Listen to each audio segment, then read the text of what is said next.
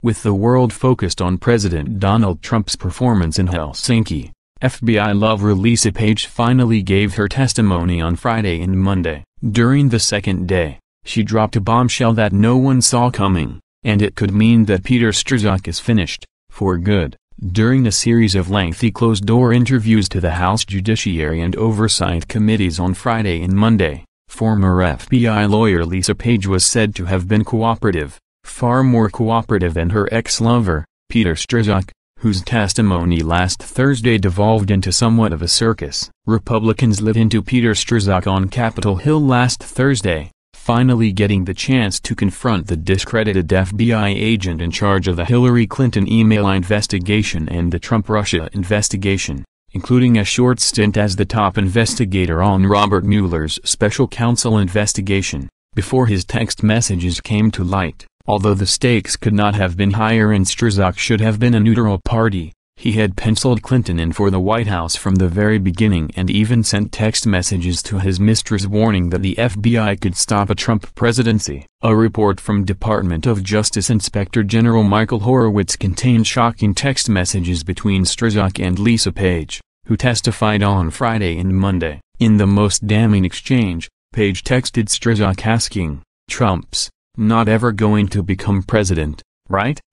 Number, no he won't, we'll stop it," Strzok replied ominously. This groundbreaking report led the House Judiciary Committee to demand Strzok appear before Congress to explain the obvious biases which should have led to his recusal. But last Thursday's hearing turned into a circus as Strzok used a series of strategies to deflect attention away from his crimes, at times yelling, flat out refusing to answer questions, or expecting the Democrats to coddle him through the ordeal, which, for the most part, they did. Lisa Page's closed-door testimony was far more cordial. In fact, Rep. Mark Meadows has claimed that they already have all the information they need from her, and perhaps the most damning of the information lawmakers were able to collect from Page were statements that directly contradicted what her former lover said under oath just days before. As I said before, she is a very forthcoming witness, Texas Rep. John Ratcliffe told reporters after leaving the hearing room. She gave us a lot of new information that we didn't have before. So that will lead us to ask for some more people to make some more requests for information we do not yet have. I think there are significant differences between their testimony about important material facts,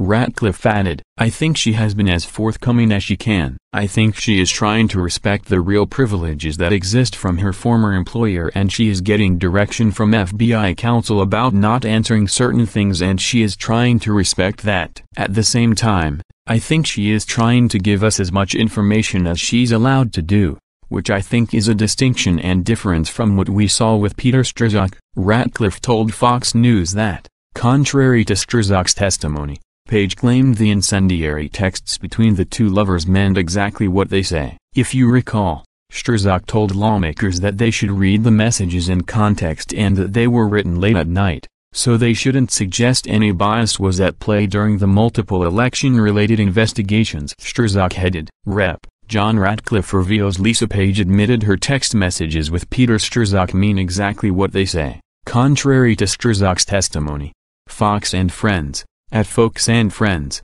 July 17, 2018. Of course, that's absolutely ridiculous, and Page's own testimony confirmed as much. If those text messages do, in fact, mean exactly what they say, then Strzok should have recused himself. Still, Rep. Steve King said there's a long way to go in digging up the truth behind those who led the investigation which ultimately exonerated Hillary Clinton. According to BizPac Review, I think we're a long ways from where we need to go with this, King told reporters on Monday. What I want to see I want to see the names of everyone who interviewed Hillary Clinton on July 2, 2016. I want to see their notes. I want to consider bringing each of them forward to testify what had happened inside that room, and then see if their notes and her testimony matches up to the 302 document that in the end was the basis that Peter Strzok briefed James Comey. I also want to see the name of the FISA judges, and I want to see the FISA warrant requests and the support documents that brought those requests forward,